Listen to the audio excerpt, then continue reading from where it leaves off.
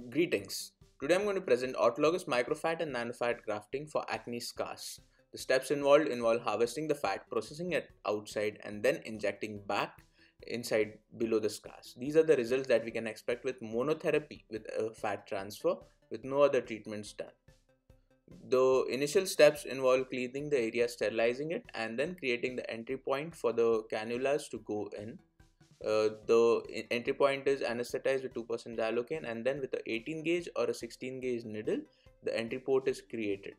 The cannulas first go straight vertically inside, and once the skin is passed with a giveaway sensation, we pass the cannula horizontally. Klein's tumescent solution is used, and the end point for tumescing is a very hard tumesced skin. Then the various harvesting cannulas are used with multi-ports or 2 or 3 ports. Different types are there which can be used. About 2 mm or 2.5 mm diameter cannulas can be used. Minimum negative suction pressure about 2 to 5 ml ideally in a 10 ml syringe, or maybe 5 to 10 ml in a 60 ml syringe can be used. The least amount of pressure that we use, maximum, is the graft survival. The left hand acts as a sensor and helps us in guiding where the cannula is going to and feeding the fat into the cannula ports. Once we have the fat outside, we then can process it in 3 different ways: washing and filtration, decantation, or centrifugation. In the washing and filtration step, what we do is we use normal saline to wash the fat of the Tumescent Anesthesia solution and also the RBCs and WBCs. Once we wash it, the washing fluid is then pushed out of the system. Various sizes of filters are used in order to prevent the adipocytes from going out and the stromal vascular fraction from going out of the system. This is a commercially available kit which can be used. In decantation method, no kits are required. We simply make the syringes stand for maybe 10 to 15 minutes, and then the fluid which collects down due to gravity is then pushed off the system. This is a very crude method but still can be done. In centrifugation, we use a centrifuge to separate the layers of fat, and then we see here the fat separated into the oil layer, the fat layer, and the fluid. Nanofat is created by emulsifying the microfat. So the fat is passed between 2 syringes connected by a 3-way connector about 30 to 60 times.